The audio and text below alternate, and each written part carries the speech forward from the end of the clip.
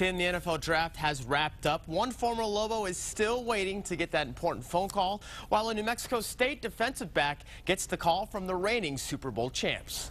Former Lobos offensive lineman Byron Bell is still waiting on a phone call to see where and if he will sign a free agent contract to play on Sundays, while standout Aggies cornerback Davon House will be buying his family cheeseheads as he was selected by the Green Bay Packers with the 131st overall pick in the 4th round. The two-time All-WAC first-teamer is the highest draft pick for New Mexico State since 1989.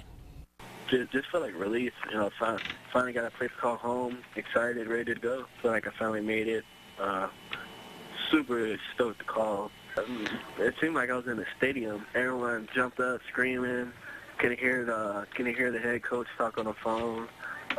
It seemed like they were all more excited than I was.